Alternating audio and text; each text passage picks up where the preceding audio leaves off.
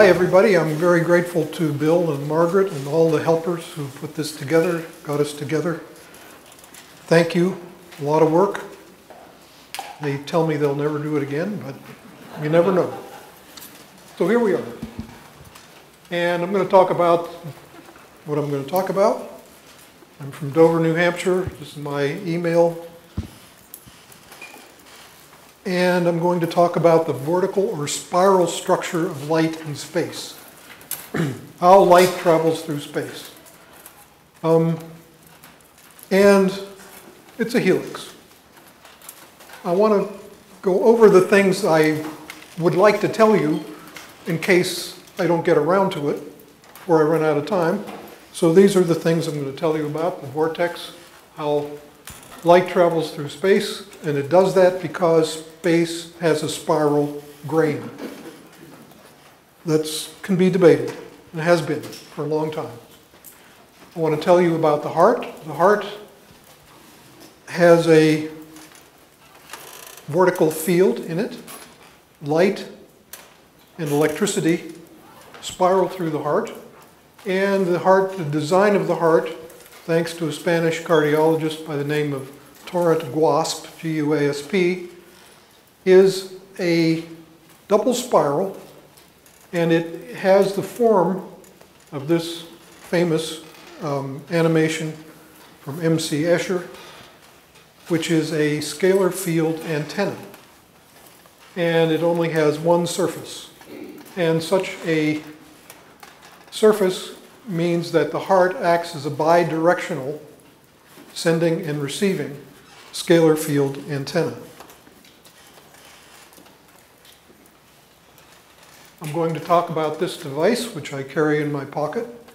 I was in Barcelona, and a friend of mine introduced me to an elderly gentleman who had developed a device to protect people from environmental electromagnetic fields. It was tested in 4 or 5 Spanish universities. It was discovered that it really balances the body's fields. It does very good things to your physiology. Nobody could understand how it worked. None of the scientists could understand it. Jim, can you explain this? I said, oh yeah. I hadn't any idea.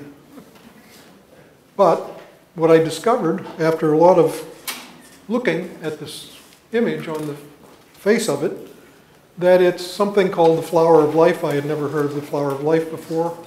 It's a very interesting design. It's the design on my shirt.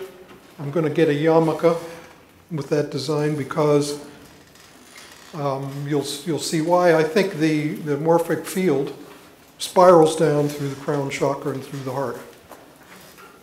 That's my guess. I'm going to talk about, briefly mention this school in the Himalayas that is designed along the flower of life, sacred geometry. It's a very happy school. Hundreds of Tibetan children go there and they have a good time learning their traditional language and so on. And if any of you happen to stumble over a box full of money, would like to get rid of it, these people could use some support. It has won many awards. It's one of the top 10 architectural designs in the world for a school. I was talking about the flower of life at a conference, at the Healing Touch conference, and I put up this slide, The Hidden Energy Science of Sacred Geometry by Robert J. Gilbert. I recommended this article, and I heard this rustling in the back of the room.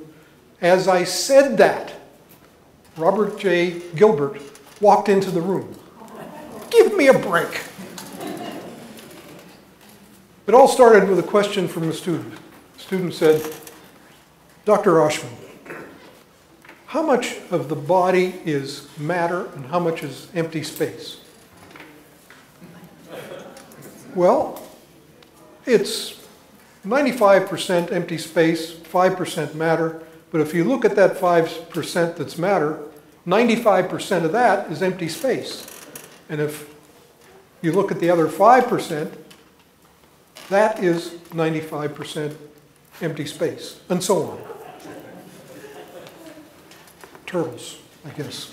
Something to do with turtles. So and then I found the proton, which has a spin and it looks like a thing, but it isn't. It's mainly empty space. And inside of it, 2 up quarks and 1 down quark. And if you look a little closer, the quarks are connected by gluons. And if you look further, the gluons and the quarks and so on are connected together in a sort of tensegris matrix.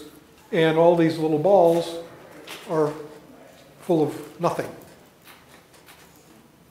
So there's an interesting book that helped out called Void, The Strange Physics of Nothing. And it goes through the history of our beliefs in the fabric of space or the non-fabric of space. And it was very helpful. I'm very interested in the work of Rupert Sheldrake, the morphic field. I like people, I'm very interested in the people that everyone else agrees are crazy. Because those are the people who have really good ideas.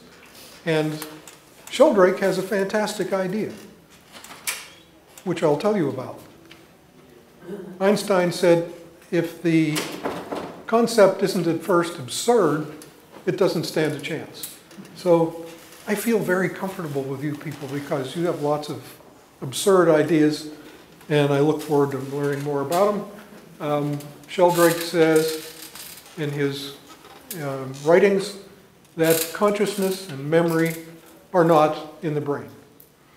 And of course everybody knows that this is where we remember things and consciousness is. Everybody points to their head.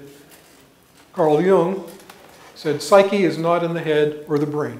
And there are lots of very distinguished scholars who say the same thing. Sheldrake says it this way. He compares your memory with your TV. I can't study your TV and determine what programs you watched last night. They're not there. They've not left a trace. The brain may be like a TV, a receiver that tunes into the memory channel, but the show is not stored there. So there's a lot of interest in the possibility that space, the quantum vacuum, is the actual storehouse of memory, and I think there's a lot of merit to that idea. Sheldrake's concepts, morphogenetic fields, give rise to all forms. This is really important. People can criticize him all they want, but his ideas touch upon one of the great unsolved problems in biology. How did I form into this thing from a single cell? How does that work? We've spent decades studying morphogenesis, developmental biology, but we still don't understand it. This, at least, is an idea. It's a start. And he might just be right. Matter assumes form when it resonates with a field. The fields involved are not classical electromagnetic fields. I questioned that statement for a long time because I said, how do you know it's not a classical electromagnetic field? And then I learned about scalar fields. Scalar fields. So that's, and I gave that story to Sheldrake himself, and he went out and bought Constantine Miles' book on scalar fields. This is an amazing statement. Morphogenetic fields are derived from a body's own past actions and from the structures and actions of ancestors. What a fantastic idea. He just might be right about that, and there are others who agree with him. Fields act across space and time. I'll tell you about Carlo Rovelli's model of space, Marvin Solet's model of space, and some others. Beginning Aristotle, Descartes, and Leibniz considered space to be a plenum, a fullness, lots of stuff in space. Newton tossed that idea out. He did not need space to have any structure to operate his laws of gravity.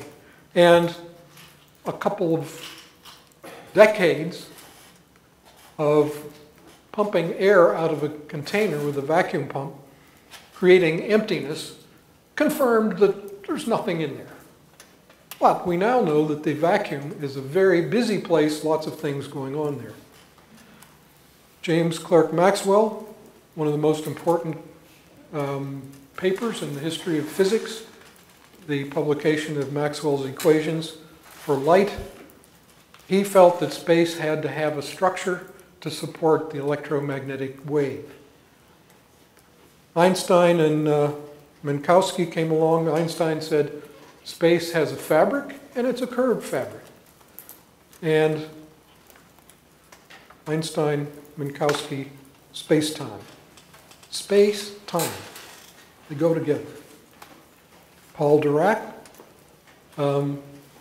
he developed a model of the vacuum as an infinite sea of particles and energy. This came to be called the Dirac sea. He got the Nobel Prize in 1933. And here's the Dirac sea. We've got waves in it. Of course, this is 10 to the minus 23 centimeters. This is very, very, very, very small. Nobody can see what's going on here with the most powerful microscope. We have to guess what's going on, but basically what Dirac said is the Dirac sea, the ether, the quantum vacuum, the quantum plenum, or whatever it is constantly emitting positrons and electrons, which immediately annihilate each other in 10 to the minus 35 seconds. And I think a lot of physicists don't agree about anything, but I think a lot of physicists agree about this. Sir Roger Penrose conceived of space as a spin network. Empty space contains structure and energy and information, as Sheldrake is trying to tell us. Mark Cummings says it's not a quantum vacuum, it's a quantum plenum. It's an abundance, it's a fullness.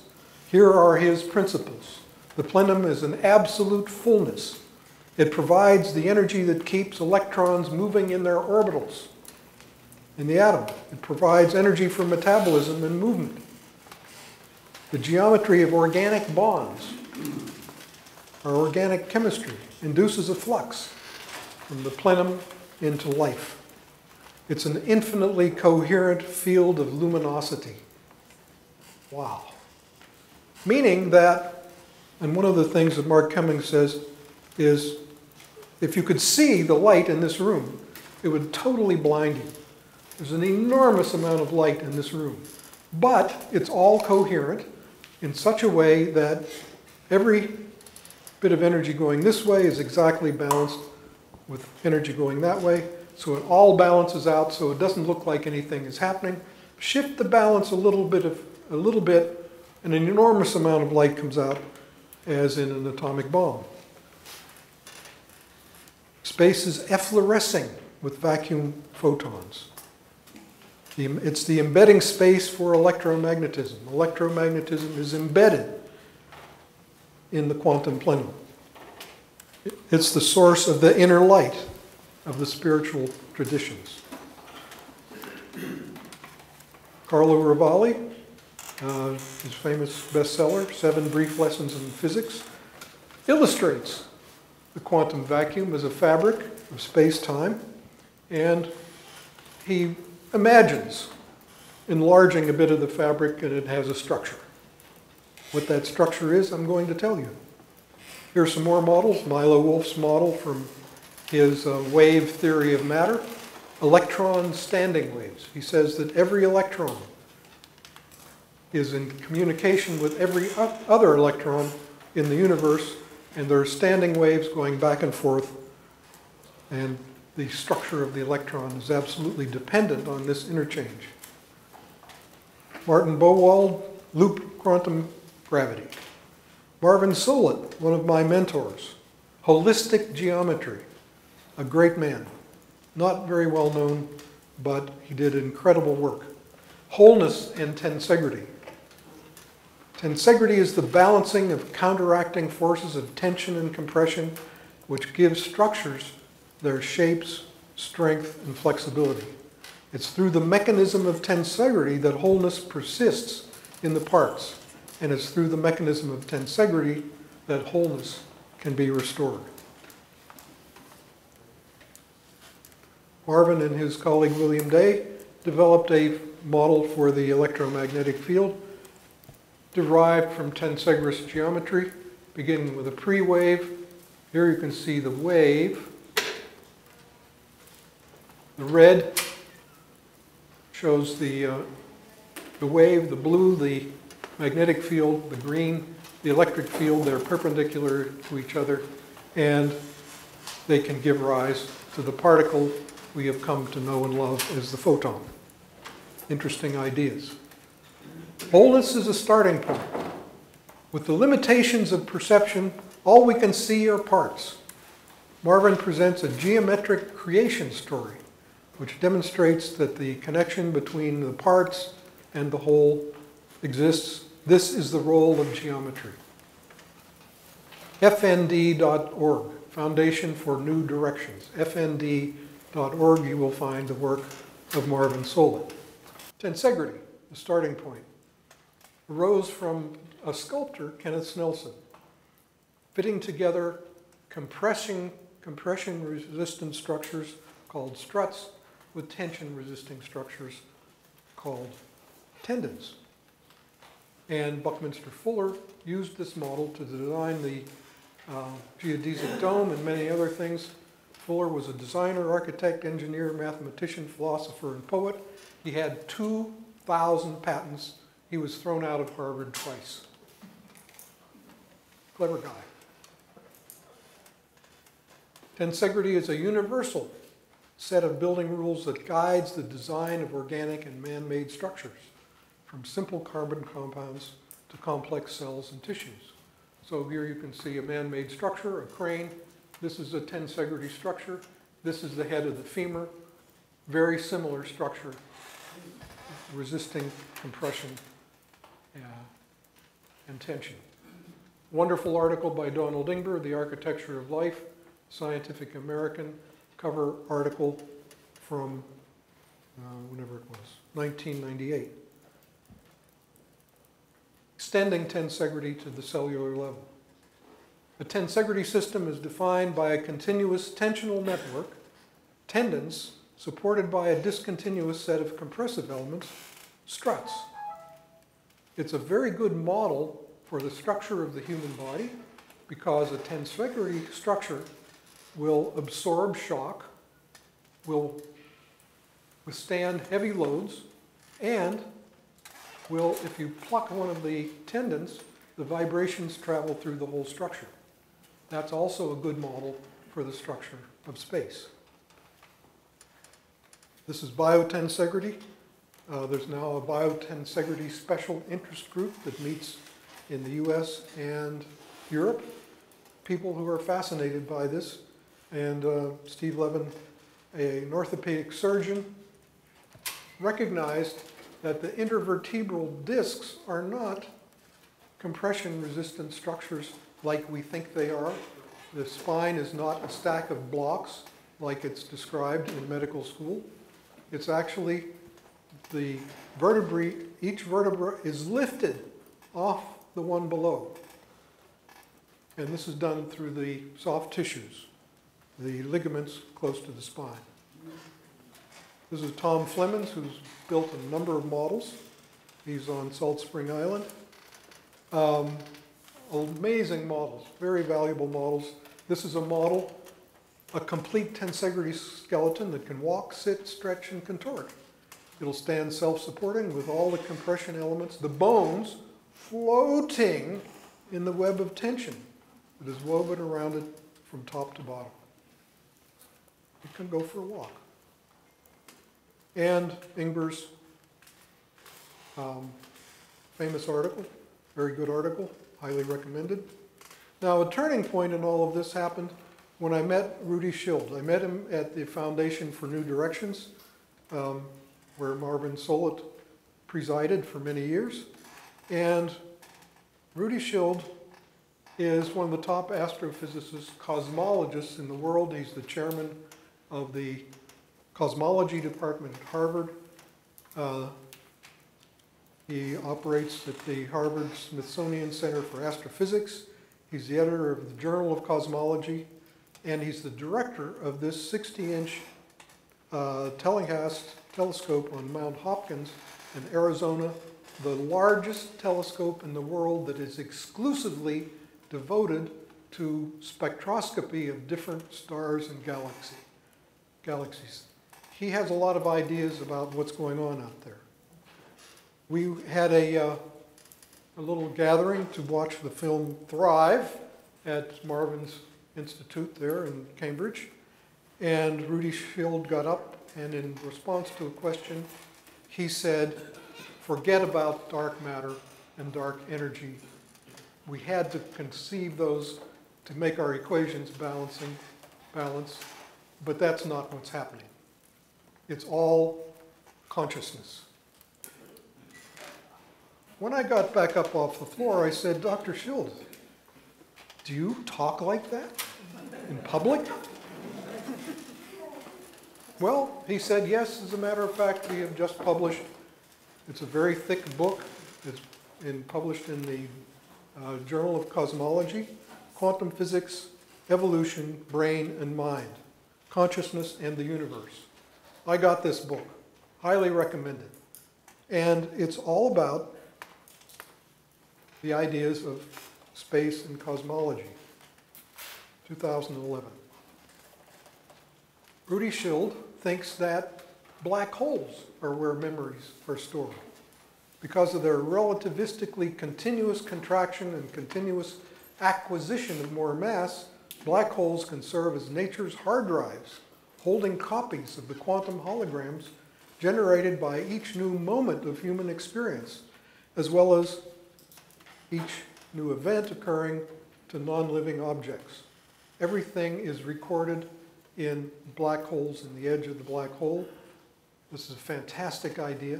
How can my thought, how can my words, how can my wave to you get stored in a black hole? And with scalar fields, it's trivial because they travel, if they have a velocity, it's a billion times the speed of light. My thoughts, my words, my actions can reach every black hole in the universe in a very, very short time. And if I need to extract information from that storage, vast storage vault, it comes very fast. Russians have worked out, and that's another story, but the velocity of scalar fields. So here's the cosmic hard drive. It's a black hole. One of the things that happened was, I think I missed something. Okay, Marvin was working on the platonic solids, and he developed a model of a tensegrity structure from which you could derive all five of the platonic solids. Marvin was ill. He was having kidney failure. He had to go have support kidney dialysis. He didn't like that. It was unpleasant. He decided he was done with that. He quit his dialysis, and he got a phone call or an email from Vladimir Ginsburg. Vladimir Ginsburg said, Marvin, your discovery of the origin of the platonic solids is the most important discovery in geometry since Plato and Pythagoras. Well, that acknowledgement made Marvin feel his life was complete. So he left us immediately. Vladimir Ginsburg has written 5 books on the spiral grain of the universe. I don't think anybody reads them, except me, maybe some of you. They're very interesting books.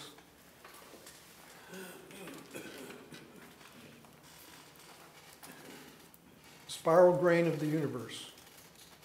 It's a concept that has arisen again and again and again in physics.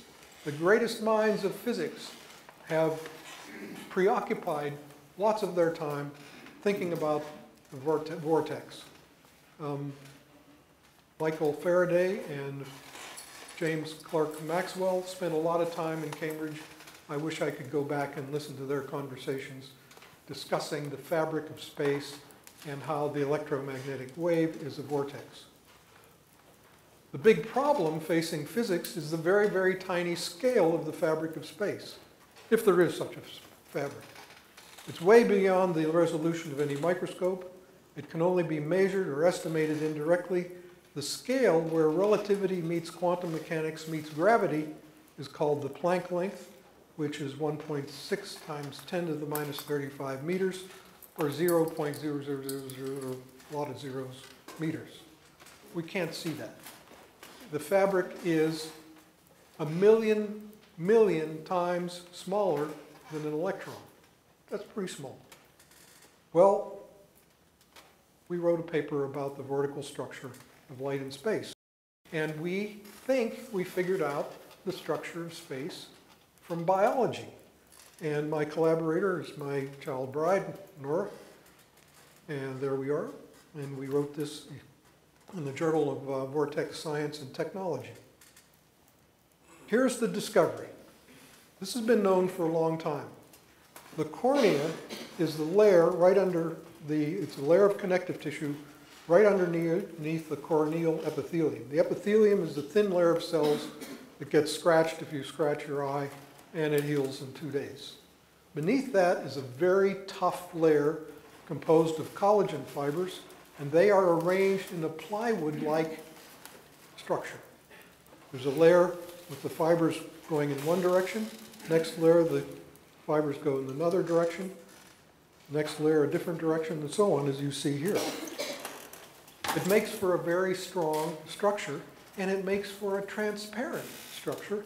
And the reason it's transparent is because the geometry is perfect for a vortexing photon to make its way through the corneal stroma to the retina. How about that?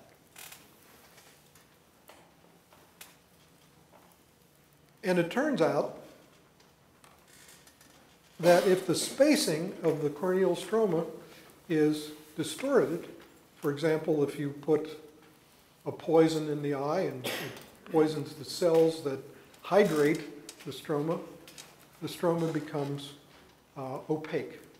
So this arrangement, this geometry is very important to vision and getting light through it. And studies have shown that the vortex, the light vortex, is a right-handed helix, and it's a right-handed helix for both eyes. Now, the reason that is really remarkable is that we have bilateral symmetry in our bodies. This is a law of biology, bilateral symmetry. Bilateral symmetry means my right hand and my left hand are not the same. They are symmetrical. This is a violation of that law of physics. Why is it like that? How does it get to be like that? It means that for us to see light, the light has to be going as a right-handed helix into our eyes. There it is. Froggy? And what happens, and this is another story altogether, but we're going to have Dr. Paul later in the conference. He is my absolute hero. His work is the most important work for me in the last decade. Why for me? Because I'm interested in two things that haven't been explained. How is it that I can, with my hand 18 inches away from your body, how can I do healing without touching? And at the same time, the amount of energy has to be very, very, very, very low. Turns out it's just the right amount of energy. And how are people disturbed by a cell tower that's a mile away? Why do they feel ill when they go under a high tension line? Not everybody is like that, but there is an increasing epidemic of electromagnetic sensitivity, actually electromagnetic illness. In Sweden, it's recognized as a health condition by the government. It's a condition that you can get government funds for. So what is going on is these are called 7-TM transmembrane serpentine receptors. And this kind of receptor is found throughout the body. There are thousands of receptors that look like this. This is a cell membrane. This one goes back and forth across the cell membrane 7 times. The one that Dr. Paul will talk about is the voltage-gated calcium channel, which has a protein that goes back and forth, I think, 14 times. Maybe it's 23. Although it just is an amazing structure. And what I think is the way our bodies are regulated. I don't buy the classical explanation. The story that you read in the physiology texts, it's well over 100 years old, and it's holding us back. The story is hormones and other information molecules stick themselves into receptors on cell membranes and activate the cell. I don't believe it. First of all, this idea, it's called the lock and key model. Everybody can get it because everybody's put a key in the lock, turned it, opened the door. It's easy to understand, and it's probably just a part of the story.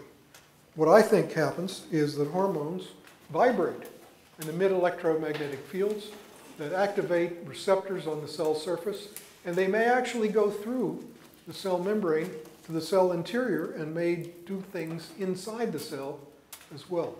These are alpha helices. These are all alpha helices. So the idea is that these alpha helices facilitate the entry of vortical light into the cell. We don't think this way because of good old Lucretius. He had an idea, Lucretius and Democritus and Epicurus, and those old Greeks had this idea of atoms being billiard ball-like particles, solid particles. We know that atoms are not solid particles. This is from a textbook, a popular textbook of biochemistry, and it's got an error. It says, if you look at the alpha helix, if you look down through the alpha helix, it looks like it's hollow in this ball and stick model. But we know that that's wrong. It's not hollow, because if you use a space-filling model, the space in the middle is full of stuff. That's wrong. This textbook is wrong, because what's inside these spheres is nothing. There's nothing in there. So light can, of course, go right through that. So the space-filling models, which I have loved and used to demonstrate chemistry to students for years, gives you a picture of what an atom or a molecule looks like. Totally bogus. So there's the photon spiraling through space, through the alpha helix in the cell membrane. And it's interesting, here's the calcium-gated potassium channel, and look at how and this is done with different diffraction technologies. Look how the vortices, the helices, are at all different angles. This looks to me, this is a guess, this is a perfect design to collect light coming from molecules, signal molecules, at many different angles to the surface of the cell membrane. That's what it looks like to me. Now, this idea that the alpha helices might be light pipes is well known in botany. Animal physiologists wouldn't pay any attention to botany. That's plant stuff.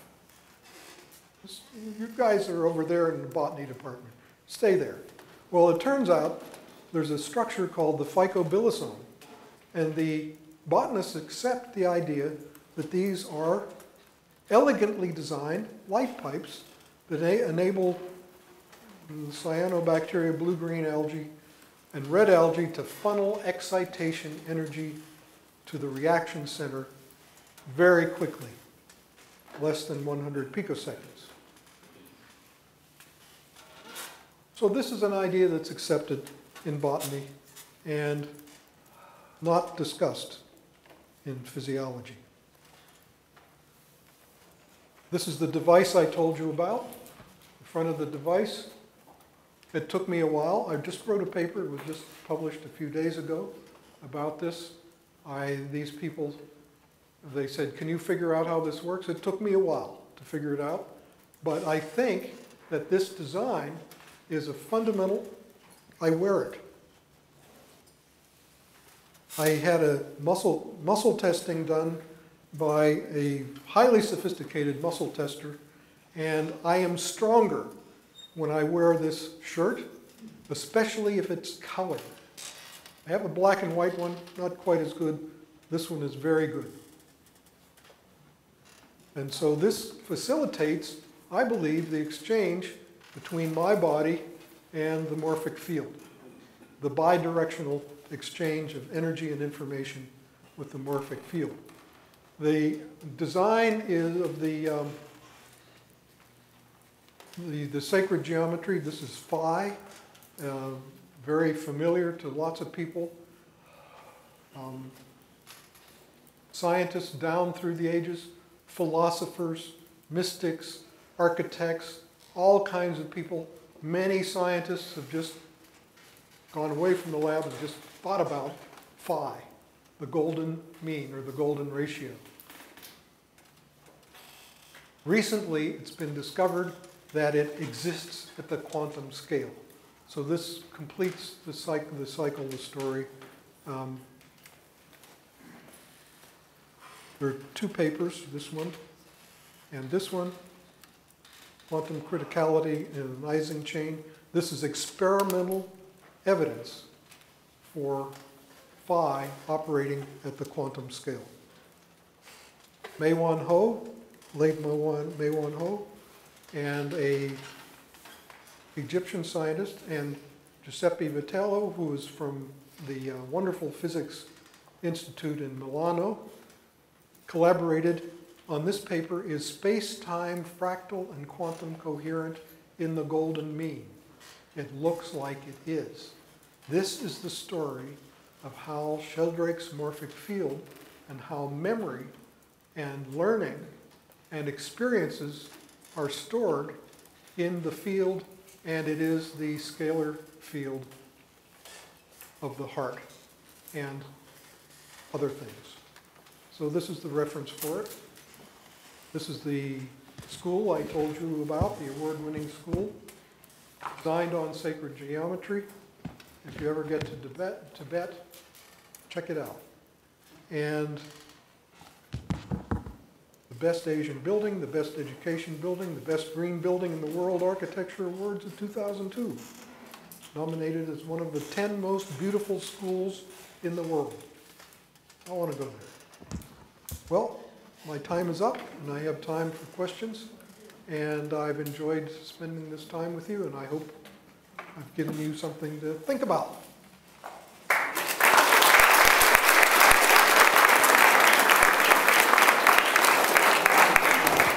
One thing I couldn't understand with regard to light, I see the spiral nature that you're talking about. Is this meant to replace the conventional understanding of electromagnetic waves by Maxwell's equations and such, or is it meant to supplement it? Here's what happened. Maxwell and Faraday spent many, many hours over many months talking about the nature of the electromagnetic field. And Maxwell eventually published his paper, which had 20 equations. My time's up. Had 20 equations describing the electromagnetic field, and a number of what happened to Maxwell is he died at an early age, in his early 50s. And he had some people who didn't like his equations. And so they deleted most of them, leaving us with the 4 equations that are taught in physics classes today. That has been a great disaster for medicine and physics and biology. We haven't been thinking about these equations. They didn't like the idea of the scalar field because it doesn't have a velocity. It travels infinitely everywhere in the universe instantaneously. They didn't like that, so they deleted it. We're getting back to looking at that. So the electromagnetic field, in his final paper, Maxwell left out the vortex. They had spent many, many, many months talking about the vortex. They left it out. So you're talking then about a complement to what now exists as Maxwell's four equations, is that right? Exactly. Okay. And people are going back and looking at those original equations, and they're very valuable and very important. They help us understand, you know, it is said often that prayer and distant healing can't work because there's no physical basis for it. I'm sorry, there is a physical basis for it. Since nobody else is lining up at the microphone right now, something that I had trouble understanding in your talk is that the spiraling structure that you refer to, which is characteristic of circularly polarized light, that's only one of numerous possible polarization bases, but leaving that aside, the length of the spiral, the pitch of the spiral, if you're accustomed to thinking of screws, depends on the wavelength of the light. And our cornea passes more or less uniformly light of wavelengths spanning a full octave. Red light is about twice the wavelength of violet light. I don't see how, if the structure of the layering of fibers in the cornea is so critical to transmission of light, how it can possibly pass light of more than one critical wavelength that fits the structure. Could you elucidate that, please? What a fabulous question. Thank you. I've been trying to figure that out. That's as far as I've gotten. What a good line, eh? Oh, well, I don't have an answer. I'm working on it. Sounds like some politicians we have. So thanks. I'll get back to you on that when I figure it out. My question's a lot simpler. And I was just wondering, I spent 4 months living and working up at the school, White Lotus School, as the electrical engineer. And I've worked on it for quite a few years. And I was just wondering, you know, just because you touched on it so briefly, I was just wondering if you could just expand, like, you know, what you refer to it with, and, like, you know, what your link, or if you've had any work that's been directly associated with the school in Ladakh. The one that you mentioned, I think it was like your second last slide. So you've been there? I have. I've lived and worked as the electrical engineer for it. Nice. It was pretty good. It's worth a visit. Well, the fellow who organized the Breath of Life conference in London a couple of weeks ago, and Jerry and I both were there. His name is Michael. Anyway, he made this school happen. Do you know him? Michael? Yeah, I know who you mean. Yeah, one of the founders. And it's an example of when you get your mind set on something, if it's your purpose. And to me, the real purpose of healing work is to help people manifest their destiny. In the Sufis tradition, it's called kismet, destiny. And most of the people we see around us are not following their destiny. And when you are following your destiny, the way I like to say it is, the winds will fill your sails. And that's what happened with Michael Kern.